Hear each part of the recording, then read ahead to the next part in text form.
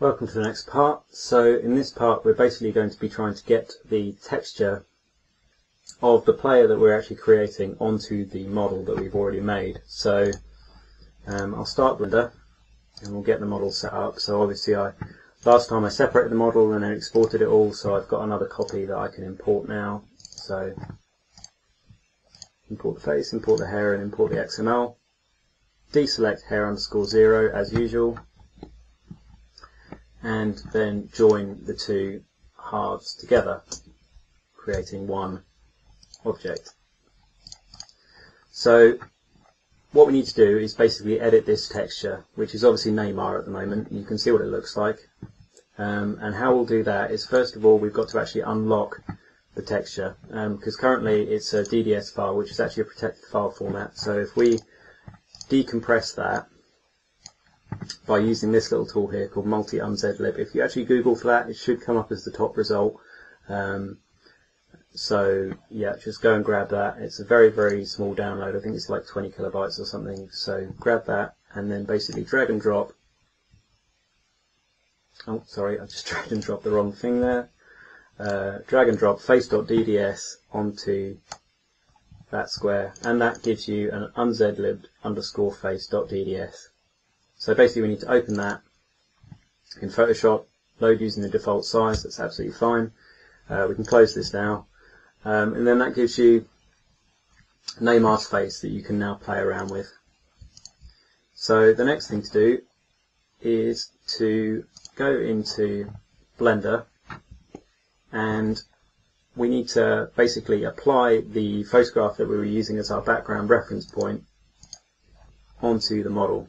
So if you go to edit mode and then make sure you've got all the points selected by using letter A on the keyboard, and I'll just switch on the screencast again so you guys can see what I'm pressing. So that's A, that selects all, and then go to this little tab up here and then add a new UV map.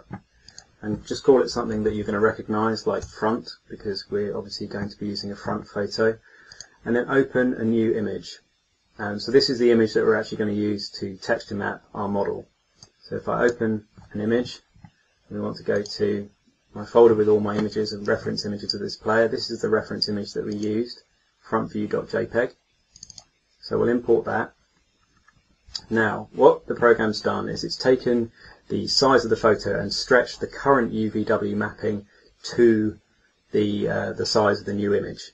Now, obviously, that's not going to work. As you can see here, the eyes are all stretched over the face and it looks crazy. The way to get around this is to press U on your keyboard with the vertexes selected, and then project from view. Make sure your mouse pointer is on this viewport. So U, project from view. And then that will give you a much more recognisable face that you can play with. Basically it takes this mesh and just sticks it straight over as it is in that viewport, which is exactly what we want. So if we scale that up now, so the ears are basically touching each side, which is what they do on the photo, and then that's using S, and then press G to move the model in place, and then we can zoom in and we can have a close look and check that things are in the right place. The mouth looks correct, the nose looks correct, the eyes look about right. Perhaps we need to scale it down a tiny bit. We'll try that. So the mouth is still looking good, the nose is still looking good, and the eyes are looking better now. Obviously the eyebrows are okay, the ears are okay, forehead's working fine. So that's pretty good. So what we need to do now is we can have a very quick preview of what he's going to look like by clicking back to object mode. And as you can see, straight away it looks a lot better. It's not perfect because there's going to be some stretching and warping, but that will all be removed later when we do some more texture editing in Photoshop. and it doesn't look like Neymar anymore. So the next thing we have to do is go back to your old UVW map, go onto Texture Paint, and we'll get this side menu out by clicking that. We'll move back to the front view again by pressing 1, and in this side menu we'll choose F Clone as your brush, which basically is a clone brush. We'll increase the radius and the strength of the brush, so because we're only working in very large areas at the moment. And the clever bit is basically choosing to stencil from onto the UV map and to clone from the front view. And what this will do is it will apply the texture from the front view onto the UV mapping of the original texture. And it's as simple as just brushing over.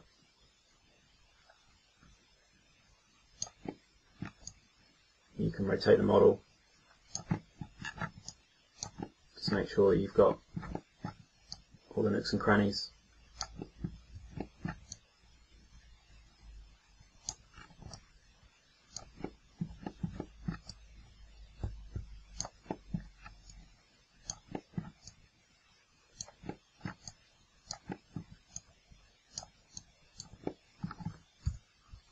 Okay, so that's a pretty good start. So don't worry about any of these parts. They're very, very easy to fix. So the next thing to do is to save this new mapping. So if I go back to face.dds, all of a sudden it doesn't look like Neymar. This was the original Neymar texture, and now it's got Martial's texture mapped over it. So what we need to do is save that as an image into this folder here as a PNG and just call it face front. Let's save it over that.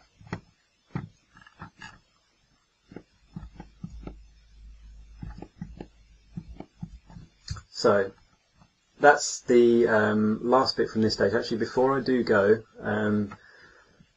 what I will tell you to do next is basically to close this, because you don't want to save anything that you've just done. Your model is still exactly the same as it ever was. The only thing that you've done is mess around with the UV stuff, which you don't really want to do generally. It can sometimes corrupt things. So basically what I do at this point is to close Blender.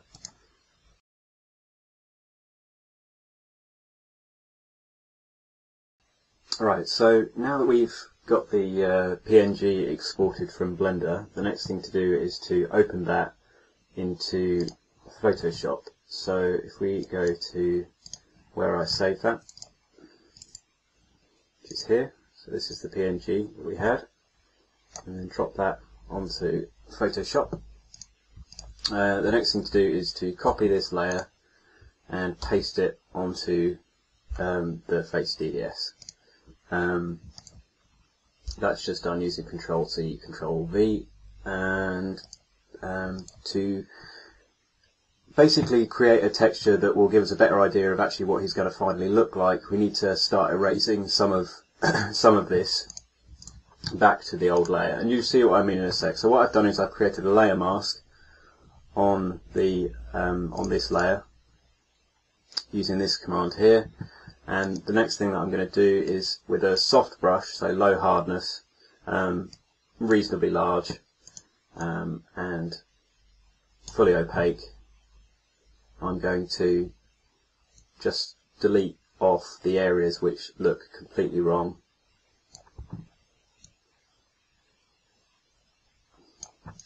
Now this isn't going to be correct, this is just to give us a better idea of what he's going to look like, and just so we can actually preview the model in game and actually get a good idea of what he's going to look like.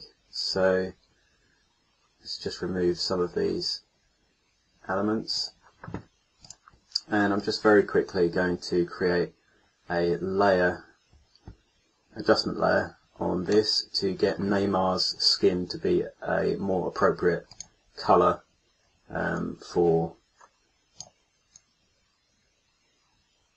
the layer above. So if we just do that, and then lower the opacity ever so slightly of that, you see that matches a little better.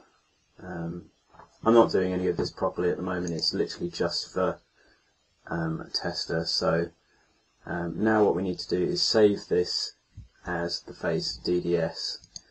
So choose D3D/DDS as your output format, and then simply save it over the face.dds. Use DXT5, and everything else should be left as is, just default. So save that, and the next thing we can do is quickly reopen Blender to check that that's all saved correctly before we actually go into PES to check. So we need to go there, and we need to import the face. So import face, import hair.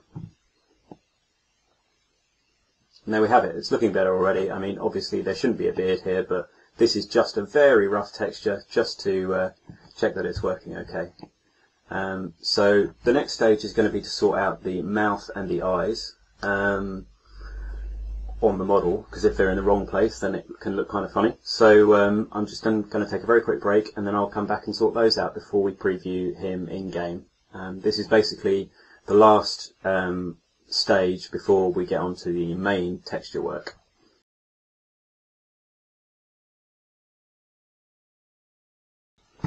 So before I get on to sorting out the eyes and the mouth, what I'm going to do is quickly save the Photoshop file as a Photoshop file. It's very, very handy to have a layered version of what you're working on, so you can go back and make changes. I tend to use Photoshop in a very non-destructive way, so I create lots of layers. I apply any color changes, hue saturations, levels, brightness, contrast, anything of that sort as adjustment layers, so I can always switch them on and off. You know, because if you do it on that and then go 10 stages down the line, you can't undo 10 stages, it's a problem. So I tend to work in lots and lots of layers. So I've saved that now as a PSD. I'm going to close those, and I'm going to close Photoshop. So as I was saying, the next thing to do is the eyes and the mouth position, the teeth position. So the way to do that is to go onto edit mode and to deselect all vertexes. Let me just start the screencast again. So that's done using A again, and then if you press B, you get this, which basically means you can drag and select that single point. Now you have to do it that way, and as you can see, it's selected the eyes and it's selected the eyelashes. The next thing to do is go up to this tab, the Materials tab, and choose Matte_Hide, and basically this applies a transparent texture to those particular elements. So you can assign that, and as you can see, he's now got hollow eyes. Creepy. So the next thing to do is to press Shift, so hold down Shift on your keyboard and select this little dot down here. Now as you can see, the eyes are in a very wrong place. In fact, I think we need to load in the base XML. Yeah. So you can see how the base XML actually controls things. It basically controls the position of the eyes, the scale of the eyes, so we can scale those up and they get huge. Scale them back. And it also controls the position of the mouth as well. So if we turn this to wireframe view, you can see this element here, mouth, is the teeth. They're in approximately the right place. So I'm going to leave them where they are. And if we go back to texture mode, we can see the eyes. I'm pretty happy with the position of these. What I may do is move this one down slightly, across ever so slightly, and check the position from this point of view. And that looks about right. Check it on the other side. Again, that looks about right. A lot of this depends on how much editing you've had to do on the eyes to get them looking correct. Obviously, there was some on this, and I have actually already moved the eyes somewhat. in some of the editing that I haven't recorded, but you can see there that that's the way you do it. Just make sure that when you edit the eyes that they sit behind this mesh element here. So, you know, for the sake of this, what I'm going to do is just move it back a little bit. I think that's probably good enough. So I'm pretty happy with the position of those eyes. He's starting to look a lot more human. So what I'm going to do now is export that XML. So that's set the position of the eyes and the teeth. I haven't made any other changes to the model, so I'm not going to export the face and I'm not going to export the hair. So I'm going to close this now, and we can have a quick preview of him in game.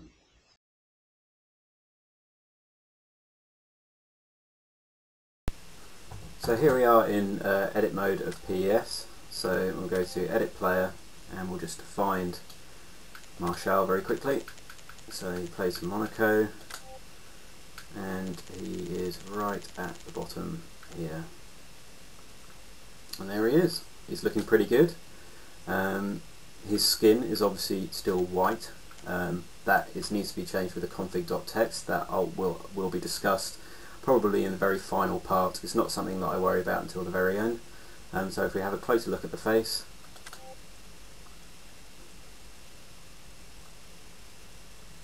you can see it's looking pretty good. There's a lot of texture editing that still needs to happen, but the eyes look like they're in the right place. You know, the texture's generally looking pretty good. So now if we head into the game, you can actually see what it looks like on the replay. So I'm setting up a match here between Monaco and Lyon. So obviously make sure that the player that you want to test is actually in the squad. That would help. So there he is. So we'll just sub him in for Rodriguez. It doesn't really matter where he is. In fact, it's probably a good idea to put him in the side that's in shadow, because it's much easier to test what he looks like when he's in shadow. So I'm just going to kick off based on those settings, and I'll see you in a sec once we've got a bit of replay data. So here he is in game. Obviously I've used the trigger buttons to select Marshall as the player that I want to view. This is currently the sort of default replay camera. If I was to press A on my Xbox controller, I get a closer view. So as you can see, it's looking pretty good. So I'm going to use the thumbstick now to just scrub through the replay, just check that the eyes are working okay, and they seem to be. And hopefully at some point he'll open his mouth so we can see if that's working. Oh, its mouth has been opened there a little. So you can see the position of the teeth are about right. You know, we may want to mess around with them a little more, but they're about in the right position. So I'm pretty happy with that, really. As I said, the next stage is going to be to edit the texture, and after I've edited the texture a little more, I'm actually going to go back in and do some more modelling based on some more reference photos, just to check that we can iron out any mistakes and neutralise any expression that he has on his face. So I'll see you next time for the next part. Thanks guys.